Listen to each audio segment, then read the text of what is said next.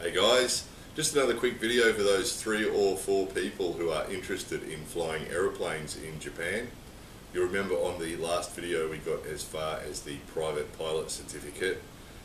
The next step in the process was the medical, class 2 for a private pilot. It's a class 2 medical. So there's only 5, I believe there's only 5 aviation medical examiners in Japan, and they're sort of spread around the country. So I was reasonably lucky. There was one 2 hours from where I live, so in a public hospital, which is interesting. In Australia we have to go to private clinics for these things, so interesting. It was a public hospital in Japan, so went to the public hospital. I had to complete a couple of pages of questionnaire, medical questions, about medical history and that sort of thing. And then took my own blood pressure. That was interesting. They had a machine just inside in the waiting room, just inside the entrance of the hospital. In a waiting room there was a blood pressure machine, and you just sit down and put your arm in there and it does it automatically, and then it prints out a little ticket at the end that has your blood pressure on it. And that's actually pretty common. You see those in hospitals and clinics, and you also see them in public buildings like city halls and government buildings, public buildings, sports centres and all that sort of thing. Very common. Just have them in a public area somewhere with a seat there. You just sit down, stick your arm in, and it just does it all automatically, pumps up and takes a reading and then prints out a little ticket at the end with your blood pressure on it. So do that, and then before I go on, I'll just mention too, this whole process again, as with the rest of the process, you're either going to need a pretty good level of Japanese, or you're going to need someone with you who's a very good translator, because again everything was Japanese, all the paperwork, all the questions and the instructions, and you'll see from the process there was a lot of instructions that came at different stages of the process, and it was important to understand Japanese to be able to understand what they're talking about and to answer their questions.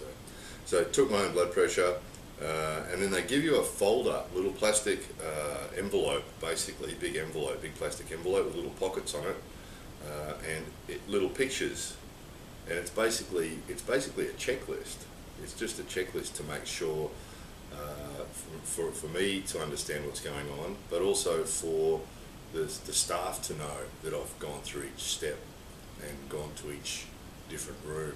So that the envelope's actually got little pictures on it to show you the different steps, but it's also got a map on it to show you where the rooms are. It's really efficient. It's really efficient. As you'll see, there was a lot involved in this, but the whole process took about 4.5 hours. So it was pretty efficient. It was pretty efficient. So took my own blood pressure, got the folder with the little cards on it. Peed in a cup, and they usually get you to pee in a cup. In Australia, they give you a cup and they send you off to the bathroom, and you go off and you pee in the cup, and then you bring it back and walk through the waiting room, and everybody watches you walk in with a cup of pee, hoping you don't drop it, and you walk over and you put it on the counter. And I think that's pretty common, isn't it? Most countries, a lot of countries are similar, sort of fairly public sort of cup of pee. But in Japan, really civilized. You go into the bathroom, there's a special bathroom for this, and you go into the bathroom and you have a cup and you pee in the cup, and then there's a little window in the bathroom. Open the little window, and when you open the window it rings a bell. So you open the window, you put the cup in there, you close the little window, and you walk back into the waiting room. And there's some staff member on the other side of there. There's 2 windows. They can't see you. There's 2 windows, and some little staff member or some staff member comes along and takes your cup, goes off, and does the rest of the process, which is only a little detail, but I thought it was quite nice. Chest X-ray, just a standard chest X-ray, and then a brain scan, and that was pretty amazing. In Australia, I had a commercial pilot license with an aerobatic endorsement, so I had to do a Class 1 medical in Australia, and Class 1 medical was pretty thorough, but there was no brain scan. So the Japanese Class 2 for a private pilot is much more complex than the Class 1 medical for a commercial pilot with a aerobatic endorsement in Australia. So the Japan system's much more strict. The medical system, the medical certificate system's much more strict. So you're off to the brain for a brain scan, and that was an amazing process. That was lying in a dark room, hooked up to the machine, and after they've hooked up all the wires, just lie in the dark room, in the dark, for 20 minutes. And I gather it's just to give them sort of a starting point. And they say, close your eyes and just lie still, but don't fall asleep, and you just lie there in the dark. And then they try to give you a epileptic fit, or try to get you to react epileptically. So they flash strobe lights in your eyes at different speeds to try and upset your brain, and to test you to see if they can give you an epileptic fit, I guess, or see if you get some sort of negative reaction from you. And that was pretty intense, different speeds, stopping, starting, different speeds, and they did that for a while, and then they try to get you to hyperventilate. So they tell you to breathe in for 3 seconds and then out for 1 second. So in slowly, deeply, and then out, and they say in, out, and they're telling you to do it 3 seconds in, 1 second out, and they keep you doing it. They keep you doing it for I don't know how long it was, but until I was close to hyperventilating, and I could feel my lips getting numb, and I could feel my fingers tingling. And so again, they're testing you to see if you're going to hyperventilate and if you're going to pass out. So very physical. The brain scan, the whole brain scan tests were very physical. At the end of that, I was quite phased, but.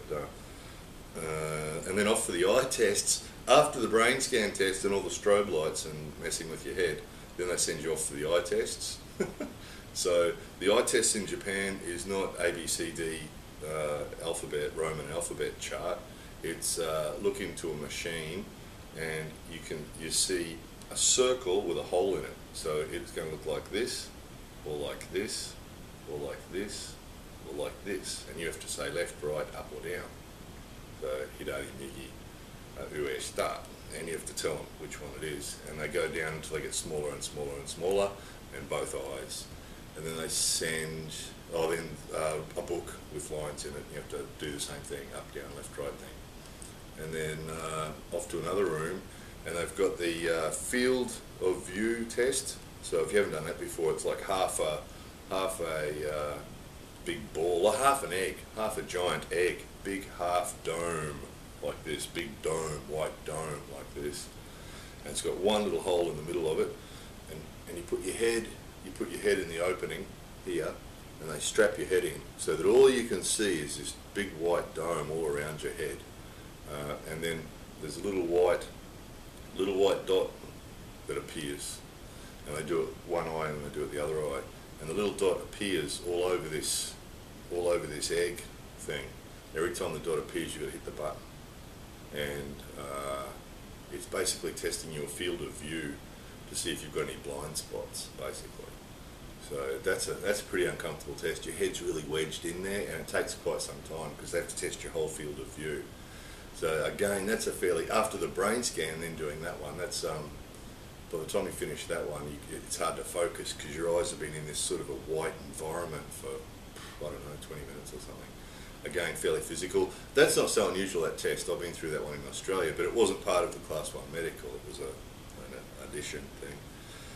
Then hearing test, you know the thing, put the headset on, and you've got to push the button when you hear the tone, and they go through the range of tones, you know, from high to low, and every time you hear a beep, you've got to push the button.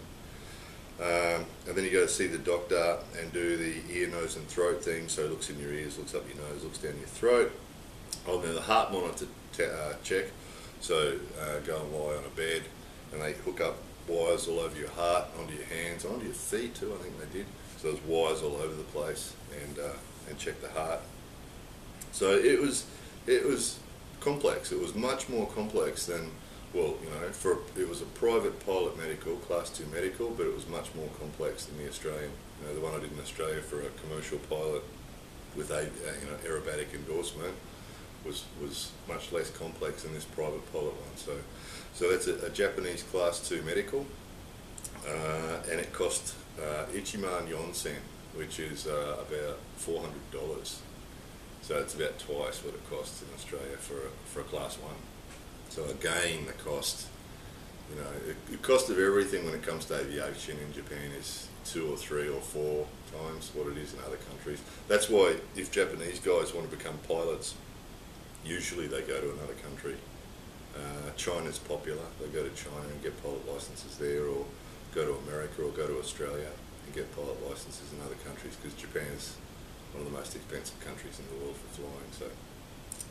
So you do all that, and then if it all goes okay, they actually give the brain scan thing to a neurosurgeon or a neurosurgeon specialist. They give it to a specialist, so you don't get your results straight away. And if you manage to get through it, a couple of days later, one of these turns up in the post. So I got through that. So basically now we've got the pilot certificate, private pilot certificate, and have the class 2 medical. So right to fly. The only thing I haven't got now is the radio license, which as we covered before in the other video, it's very difficult. So that's the next step. But as long as I've got somebody with a radio license on board the aeroplane, I can fly, pilot command. So next step is to find an aeroplane and go for a flight. So stand by for that. More videos coming soon.